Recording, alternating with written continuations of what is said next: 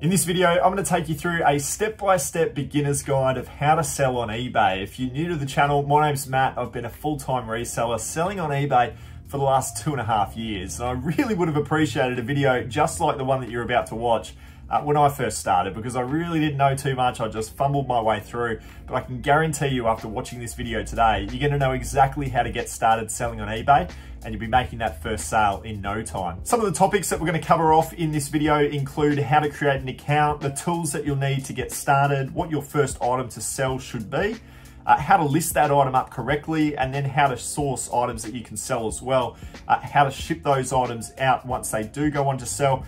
And then I want to look at some goals and expectations for your first month of selling on eBay, as well as some 5 must-dos that I believe after 2.5 years will help you generate consistent sales. There's a lot to cover off in this video, guys. Grab a notepad. Let's get started.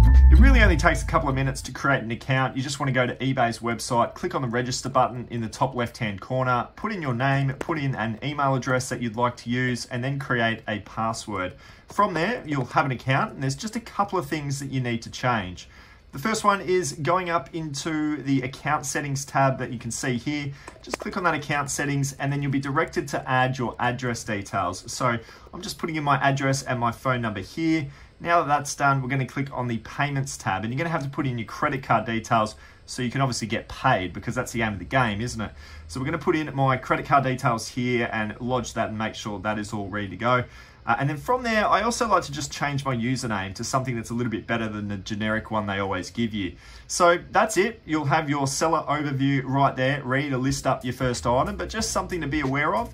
You're only able to list 10 items when you first start to the value of $500. 10 listings and $500 worth of value doesn't really seem like a fast start to your eBay journey, and well, it isn't. That's eBay's intention. They just want to make sure that you're doing all the little things right to begin with, and then they'll increase your level from there. You can actually get around it a little bit sooner if you want to really get stuck into things, just by contacting the eBay customer service center and just letting them know that you've reached your seller limit and you're looking to add a few more items. And they generally unlock that capability for you, and you can then start to add more items straight away. The next thing that we're going to get into is the tools. So the pieces of equipment that you need to run an eBay business when you're first starting out. There's nothing too fancy to it. It is very basic, but these are some of the things you're going to need to sort out. It goes without saying the 2 most important pieces of equipment are going to be your mobile phone and your laptop. Now, I do about 80% of my work on eBay off the mobile phone. So if you're going to do that, I would definitely consider upgrading it to the latest device. I take my photos off my mobile phone as well. So it really is a 2-for-1 sort of a scenario, and that's why I've put all my money into getting a good mobile. From a listing perspective, I've just got a really nice trestle table that I picked up for free off Facebook Marketplace. So make sure you're really resourceful with the way that you're sourcing your items. But this is for free. It's held me through for about 2.5 years. I've got a white background for photos, just the white wall behind me. And I've invested some money, about $130, into some box lights. And even as a beginner, I highly recommend that you guys consider getting some box lights. The link in the description below gives you a good detail on the ones that I have. You can buy through that link as well. So do consider it. I do think that it's really helped my listings and my photos and ultimately my sales as a result of it. So definitely consider that. From a postage standpoint, I go to the local hardware store and I buy some bubble wrap and some butcher's paper. I source cardboard boxes for free as well for my shipping. And then I've just got some basic stationery as well, like some table scales, some scissors, a tape measure, a pen, and some sticky tape. So from a postage standpoint, what you need is actually really quite minimal, and you've probably already got most of the stuff. And then from an inventory standpoint, as you can see behind me here, I've got a lot of plastic tubs that I source from a local hardware store as well. They cost me $7 when you're first starting out. Maybe go and buy yourself about 5 tubs. It'll probably only cost you anywhere between $30 to $50, but that's what you can house your items in. Once you've listed them up, you can put them into the storage tub and then just file them away. And then when the item goes on to sell, you know exactly where they are. So grab yourself some storage tubs if you can. They do come in handy. But that's pretty much everything. It really only can cost you maybe a couple of $100 to have a full setup eBay business, and you've got your mobile phone, you're ready to list up your first item. But the next step is, what's that item going to be? So we've set up our account. We are now ready to go from a listing standpoint, got all the equipment that we need. What are we actually going to try and sell? The first thing that I recommend is to just have a look around your own home. That's exactly what I did when I first started out. And it's really a stress-free way to go about selling your first item, because you don't need to put any money down. to get some hopefully quality items that you've literally had lying around the house and not been using for quite some time. So I'm here at home. I'm gonna jump into a few different cupboards, open up a few drawers, see what we can find, and do some research to see how much these items are worth on eBay. Remember, we've only got 10 listings, so we wanna make sure that these items are actually gonna go on to sell for a decent amount of money.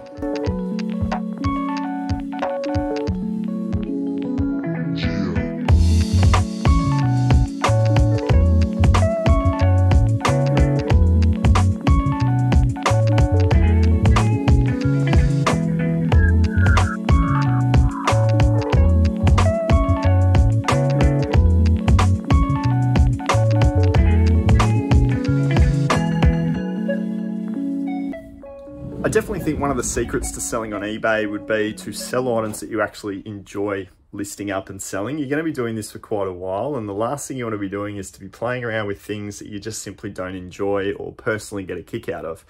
For me, when I'm outsourcing, I do a lot of DVDs, video games, I do a lot of hats, and I do a lot of shoes. And funnily enough, they are the items that I'm going to take you through today.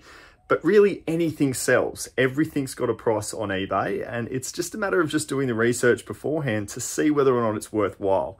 What I've got here is 7 items. I'm gonna save 3 up my sleeve to go out and do some sourcing later in the video, but I'll take you through these 7 and I'll show you how much they're worth. All right, so the first one we're gonna have a look at here is the brand new sealed DVDs. This is a crazy category. When I first got started into reselling, I had no idea that these would be actually worth quite a bit of money. These 2 right here are worth $20 each. So who knows, you might have some crazy DVDs lying around your own house that you didn't even know was worth some money, and it could be a good category for you to get started in. Look, sporting merchandise is another area that I focus on. This is a Zach LaVine jersey. I'm sure you guys have got a lot of jerseys lying around your house if you're into sport. If you're not wearing them anymore or the kids have outgrown them, that could be a really good category for you to look into as well. The video game category has done very, very well for me, and it's an area that I'm starting to focus on a whole lot more. So I've got 2 wrestling games here that I know sell for $15 each, and I think that's a pretty good turnaround considering they were sitting in the cupboard and I was no longer playing them. And then I've got some personal items here that I no longer wear and use. I've got this G-Shock watch as well.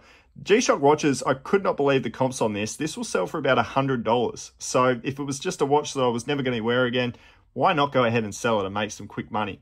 And then also too, I've got this McTavish surf hat as well. I love my hats. This one I don't think I'm going to wear, but this brand McTavish, when you search it up on eBay, it shows some pretty good comps. We should be able to get about $30 for that one. So there's a couple of $100 worth of value right here with these 7 items. It's a pretty easy way to get underway. Now, you're probably thinking, how did you work out what those prices were? What did you do? Well, it was all through the eBay app. You can actually do a filtered sold search of the previously sold items of your particular item within the last 90 days. It's the perfect price guide to know how much you can expect to get for any particular item that you're looking to sell. So I just did a quick search on all of those 7 items that I just showed you then. And as you saw in those comps, I know that I can list my items up for what they've previously sold for. Very simple step. Make sure you get the eBay app on your phone. And when we're out and about sourcing later in the video, I'll be using that feature to determine whether or not I should buy the item. The next step in the process is the listings. Now, I like to do it off my mobile phone. You can do it off the laptop. It's just easier to do it off the phone because I take my photos there as well. We're going to be doing a Law & Order DVD. I'm going to take you through the process. I'll put a bit of a screen grab up on the screen right here for you now. You want to be clicking on the listing, list an item tab, and then from there, it'll say up the top there, tell us what you're selling. So that's where the title is very, very important. People will search for all of these keywords that you put into the title. So obviously the name of the TV show or movie that you're putting in for a DVD. So we'll say Law & Order, Special Victims Unit, and we'll go season 15, and then I like to put the region in after that, so region 4. I also like to make mention of condition, so brand new sealed and free postage. That pretty much covers all bases. Free post. You've got a minimum of 80 or maximum of 80 characters that you can use. It'll then say that it's adding you into the category of DVDs and Blu-rays. We want to say yes, we'll continue with the match. Now the condition. The condition for this one is a brand new and sealed, so I'll be selecting brand new. And then from there you get your listing summary. And this is where I can now plug in a few photos, and it's all done through the camera. So I'll just click on this little plus icon, And that'll take me to the camera roll. Now with the cameras, with the photos, you could be taking up to 12 photos. I highly recommend you get up to maybe 8 to 12. I think that's the best way to go about it. It's a little bit harder with a DVD because there's not too many different angles that you can take a photo of for a DVD. So I'm going to try and get 5 shots here, and you'll see here, we'll do one on the front, spin him over. Normally I'd pop the disc out, I'll take photos of the disc and the quality of that, but being a brand new, I won't bother with this. We'll do a bit of an angle shot there. I might just zoom in on regions. This one's got a few different regions, 2, 4, and 5. So we'll do a close-up on that. And then I'll do a side shot there as well. So, all right, that's 5. Try and get as many photos as you can, but 5 is probably the bare minimum. You try and want to get a minimum maybe 6 if at worst case. So all of our photos have now loaded up into the system. Then you want to go format, DVD. This is all the metadata that can help your listing get found. So you want to be making sure that you're putting all of these details in. There's a little bar down there that says recommended. You want to try and get that bar at a minimum to 3/4 of the way full. So that's a little bit of a guide there for you. But we'll put in the movie title here, Law and Order.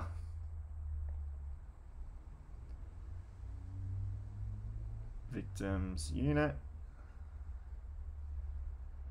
And then the UPC is the barcode. There's a little barcode scan tab that you can click on there. Just blast the barcode on. Now the region code, let's work through some of this metadata. We want it to be a region 4. You'll see that the bar has just slightly got a little bit closer to being fully charged. We'll go into type and we'll say it's a TV series. We'll say the rating is MA15+. We'll say the language is English. Now our bar's looking a whole lot more full, as you can see there. So let's put in features and we'll go full screen. What does that get us to? So that gets us to 3/4 of the way full. I'm content with that. We'll continue on. So we click done, and then from there, it's a matter of just setting our price. I leave the description per what the title is. If there was any other description that you would need to include, maybe a slightly surface scratch disc or a hole in a piece of clothing, you could put that into the description, but this one's fine. It pretty much is what it says in the title. In the pricing, I'll change that to buy it now. Now, I personally like to use the buy it now for every single one of my listings. I don't do auctions. I find that you can just get a better price when you're doing a buy it now. You can set your own price and then you just wait for the buyer to confirm the purchase. And we know based on the past comps that this item here sells for 20 bucks. So we're going to go into buy it now and we're going to adjust the price to $19.95. So that one's there. Now offers. Best offers is something that I highly recommend that you do for every single one of your listings. Now I'm going to go ahead and just simply say allow offers. So that one is now generated. So basically someone could say to me, do you want it, can I buy it off you for $18? And then I get to decide whether or not to say yes or no. So always do that because it'll get, actually a lot of my sales come from best offers. That's really it. You can schedule a listing to start tomorrow, but we want this to go live now. So we'll say yes as it is. Then the next is your delivery, so all of your shipping details. Now, I in shipping like to select the postage service that's there, the Australia Post Standard, 2 to 6 business days, and then the postage cost, I do a free postage model. So I'm accounting for the postage charge in that $20, which is per what the comps were telling me. So we'll go with the free post. And then we'll do international postage. It's not something that, as a beginner, I think you guys should be worrying about, but we'll just do a standard international post for $20. Don't really stress too much about that for now until you're a little bit more skilled up in it. And then we'll do a local pickup as well. So that's pretty much everything from a postage standpoint. All of your preferences should be in there. You can manipulate your handling time. I've got it on a 1 business day. I recommend that you try and do as quick of a postage and handling time as you possibly can. So we'll run with 1 business day there.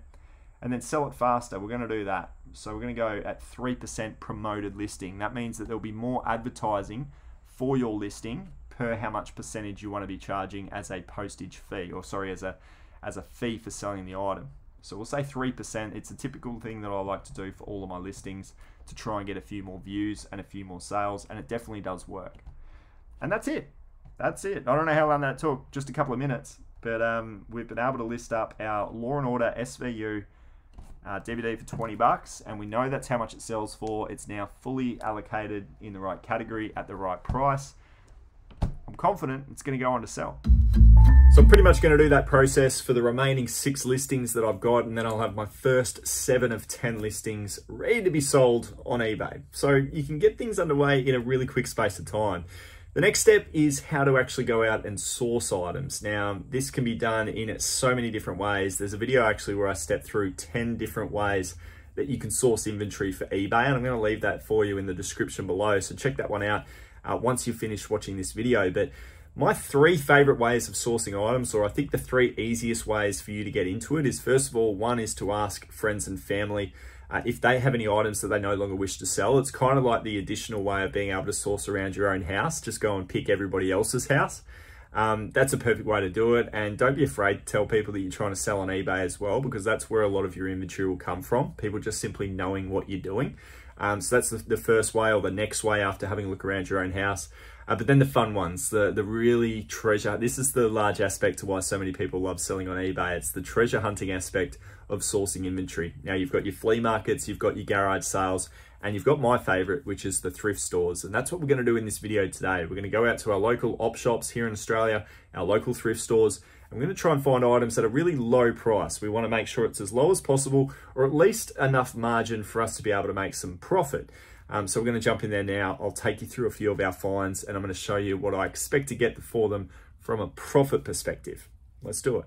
Another app that I use while I'm out sourcing is called eProfit, and it gives you a good breakdown of what the profit is that you can expect after eBay fees and postage is taken out.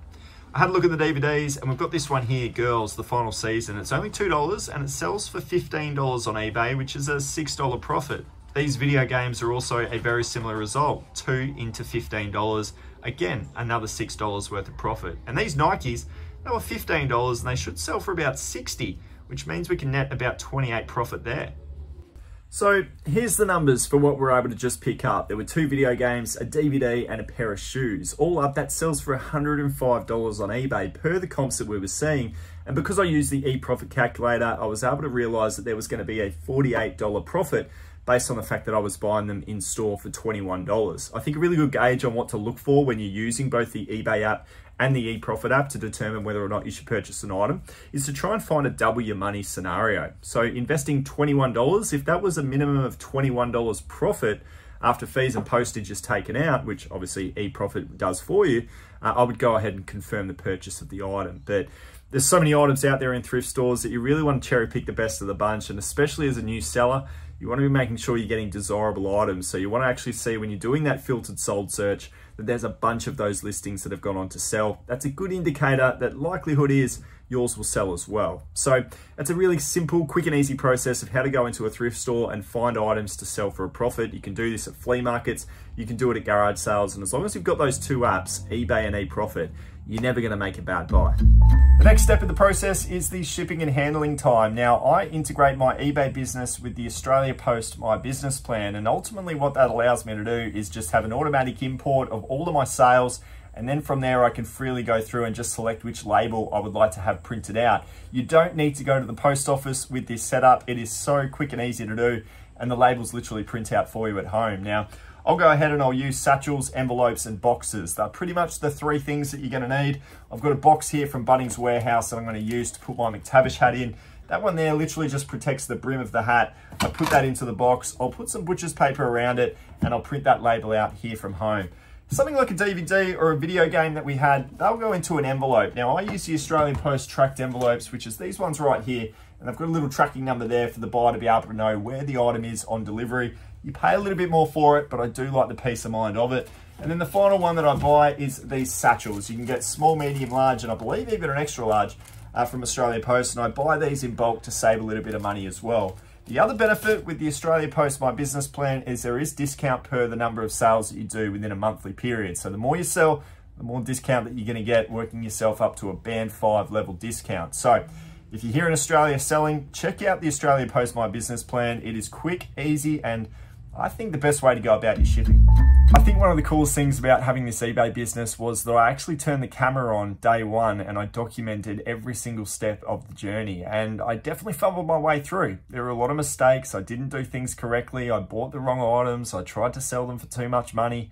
I bought them for the wrong price. But hopefully that video today has got a few different hints and tips in there that I personally didn't have when I started that I really wish I knew. I think the main point of that is I really want to give you guys a bit of an expectation of what your first month on eBay will look like. There won't be a lot of sales. You're a newbie and the algorithm doesn't know you yet. You need to put yourself out there and be listing up as many items as you possibly can. If you've got a desirable item at the right price, no matter what it is, it will sell as long as it's desirable and as long as a lot of people want it. So I would expect you guys to try and focus, or what I would say is a good goal for your first month is to try and focus on listings. Have a listing goal. Try and get 100 items into your eBay store. Keep calling them up and saying, I'm trying to put as many listings in as I can. So try and get that as your target. The sales will come as a result of that. Don't be concerned if the sales don't come in straight away. Picture a store like Walmart. If Walmart only had one item in their store, you can't imagine they're going to be getting too much traction. But if they've got a full store and they've got multiple stores, they're going to be turning over stock every single second. So it's just a matter of building up your store, building up that shop front to allow the sales to come through. That would be my expectation for you in the first month. Just work on getting your first 100 listings. All right, so say you make it through the first month. You've got your first 100 listings and a couple of sales have started to come through as a result. Well, there's 5 slightly advanced tips that I wanted to mention here, and I really do think they're going to help you increase your sales and get regular sales starting to come through once you're set up. The first one, well, and the second one, we spoke about it when we were going through the listing. Best offers and promoted listings. Those 2 features, if you aren't doing them, you're significantly costing yourself the opportunity to make sales. It actually generates on an annual basis, 50% of my sales are either promoted or best offer. Now, we spoke about that before. Please make sure that you're doing it because it is a huge, huge percentage of sales for myself anyway. The other one as well is that it's really important to focus on customer service. If you get a question come through from a buyer about a particular item, maybe you haven't mentioned it completely in the description, go ahead and shoot that response back as soon as possible. The algorithm can notice whether or not you're actually sending and communicating messages with your interested buyers. And if you are, the algorithm's going to keep feeding you because that's what they want to see. They want to see good customer service and they'll reward you with that by more impressions and more page views of your listing. So make sure you're doing that. And the other one as well that I've got here for you is a same day or a 1-day shipping and handling time. It's, again, another really good thing for the algorithm to keep the algorithm in your favor. If they can see that you're shipping out your items the minute they sell, you're going to get sales as a result of just simply that alone. Forget about listing up new items. I get sales come through just because I ship out my items on time when I say I will. The last thing you want to do is to get it into any deep bad water by not shipping out your items as soon as possible, or at least per what you've set the standard to be. So I make it a same day or a 1-day shipping and handling, and that's always in its best favor for me to keep getting sales. So make sure it's as quick as possible. And then the last one as well, it's a bit of an advanced step, this one. I don't recommend that you do it within your first couple of months, but international shipping. There are so many more buyers globally than just within your own country. So if you can enable and learn the process of sending out international parcels, I highly recommend that you do that. About 10% of my sales come from that. And when you're trying to build a full-time business like I have here, I need to rely on every single avenue for sales that I could possibly find. And international sales gives me that extra 10% that I need to make this thing a full-time gig. So there's 5 steps there, guys. Hopefully you've enjoyed it. I spoke a little bit earlier on in this video about 10 different ways to source items for your eBay business. I'm going to leave that video with you right here as well. So go and check that one out. Hopefully you've learned a thing or two. Happy selling. We'll see you soon.